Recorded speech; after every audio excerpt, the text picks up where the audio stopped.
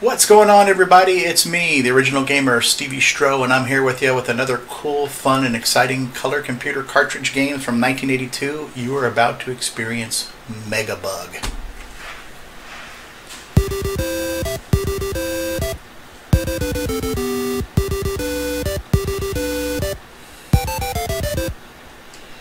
Let's jump in and play this game. So, this game, obviously inspired by Pac Man. You are going through a maze eating dots, much like Pac Man. However, some of the differences are, this is more of a real maze. There are dead ends to this. There are no exits. There's no tunnels where you can go out one side and come to the other. You can see here I'm in a dead end. I've got to double back now. And you have to eat dots. You have to clear the maze. That much is similar.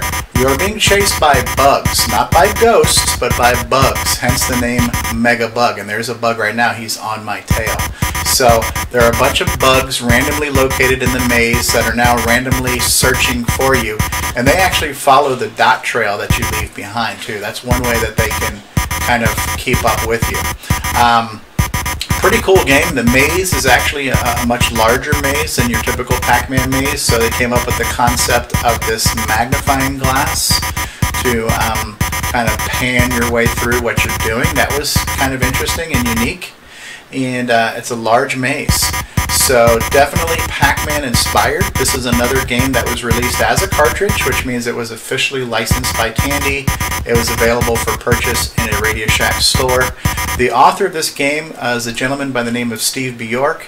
I'm very familiar with his name because he made a ton of games for this computer during these times, and he made some of the best games for this computer. So Steve Bjork was pretty much the superhero of this computer, almost ran into a bug.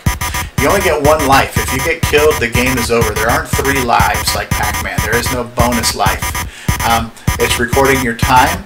It's recording how much time it takes to clear this, and it's giving you an overall score, but you have one chance to clear the maze, and if you got killed, it was game over, and you started over on a new maze. I got a lot of bugs on my tail. The good news is if you go to an area where you've already been and it's cleared, you're less likely to find a bug because they're kind of chasing you.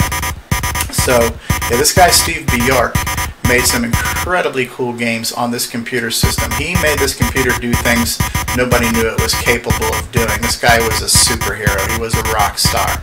And he still is. I'm sure he's around. As a matter of fact, I ran into his name on the internet just today when I was looking for stuff. But in my childhood, this guy was God. Steve Bjork was the man. He made the coolest games, the funnest games, the bestest games. He made me proud to own this computer because he showed the world what this computer could do. So, very cool stuff. Very interesting concept of the literal maze. This is an actual maze. There are dead ends.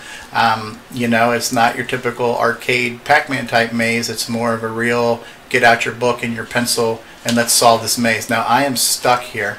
Let's see which way the bug goes. The bug went that way. So they're not super duper smart. I am stuck like Chuck. Gotcha. And it did something cool too. It did some synthesized sound. It almost sounded like digital speech. But I'm dead and the game is over. It would have been interesting to see if I finished the maze. Had I finished the maze, I would have gone on to another maze, and so on and so forth.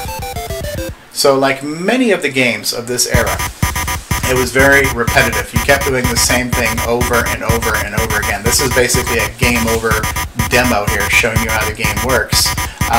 So cool music, nice use of color and sound, nice cool little digitized recording of the bug saying we gotcha. Not a lot of games did that. There were a handful of games. I didn't hear it that time, but there were a handful of games on this computer system that did make almost what sounded like digitized speech. This was years before people were actually digitizing speech, but again, they found ways to do some really cool and impressive things. So I hope you enjoyed this preview. This is one of the many cartridges for my color computer of my childhood that I really cherish and enjoy. I'm going to be doing a lot of videos like this, so I'm looking forward to some comments to see what people think. And this game was called Megabug, 1982, for the color computer. My name is the original gamer, StevieStrow. I hope you enjoyed this. Please leave a like, give this video a big fat thumbs up. If this is your first time coming to my channel, please subscribe.